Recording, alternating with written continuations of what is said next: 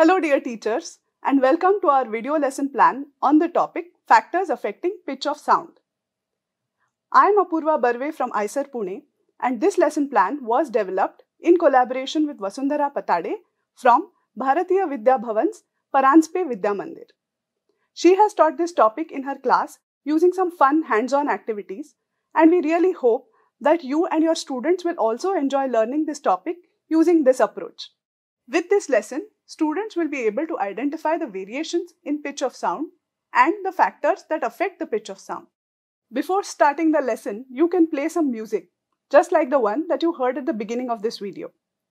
You can then revise concepts related to sound such as wavelength and amplitude of the sound wave, compressions and rarefactions, etc. Then tell your students that they are now going to learn about the factors that affect the high pitch and low pitch sounds. You can introduce the topic by using a slinky to demonstrate a model of a sound wave. And this will also help them revise the compression and rarefaction that occurs in longitudinal sound waves. What you need to do is just push the slinky from one end and explain how the sound waves are produced. You can then explain that when we hear something, we are sensing the vibrations in the air. The number of vibrations per second is known as frequency, which is measured in hertz. 1 hertz is equal to 1 vibration per second. This introductory activity will give the students a good idea about how sound waves travel. You can then move to other activities which explore the production of sound. To begin with, you can do the straw flute activity, where one single straw is used to produce sound of different pitch. You can ask the students to observe this activity closely and note down their observations. These observations can then be discussed later. For this, you will need a straw and a scissor. Flatten the straw and make a slanting cut on both sides at one end. Then keep the reed in the mouth and blow the air. Ask the students to observe. While blowing, cut the straw and tell students to listen for different pitches of sound.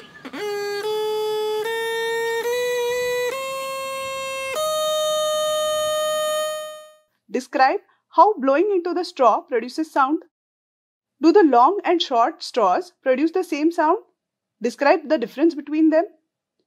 When the air is sucked into the straw, does it produce the same sound as blowing into the straw?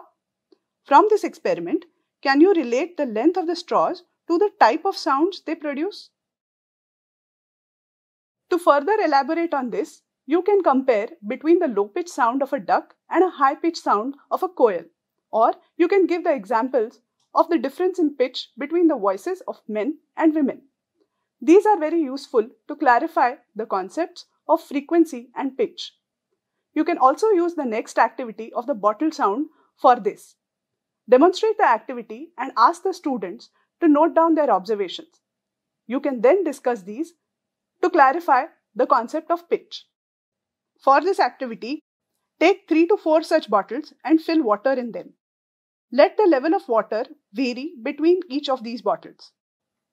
Blow air into the bottle and let the students observe the difference in the sound produced in each bottle.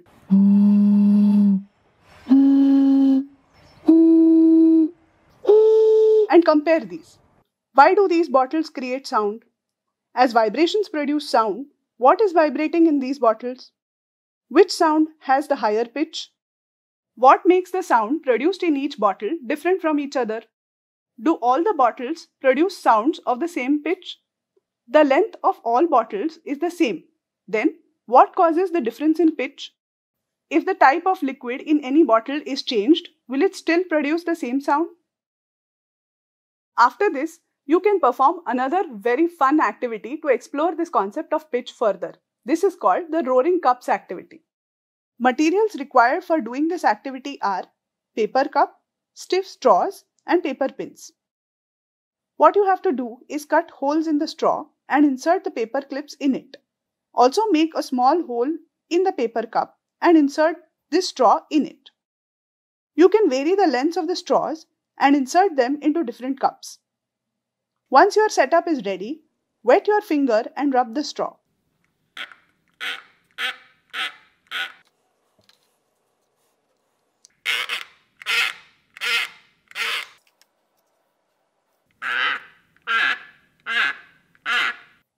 will notice that different lengths will produce different notes. Let the students perform this activity in groups of 5. While they are working, you can ask them questions such as, how is the sound produced in the cup? What will happen if we use cups of different sizes? Ask them to observe closely what happens to the sound when you vary the length of the straw. The students really enjoyed performing this activity and understood the concept very well. Next, you can demonstrate an activity called the singing pipe activity. For this, you just need a 1 meter corrugated pipe. This activity will show that frequency depends on the length of the air column inside the pipe.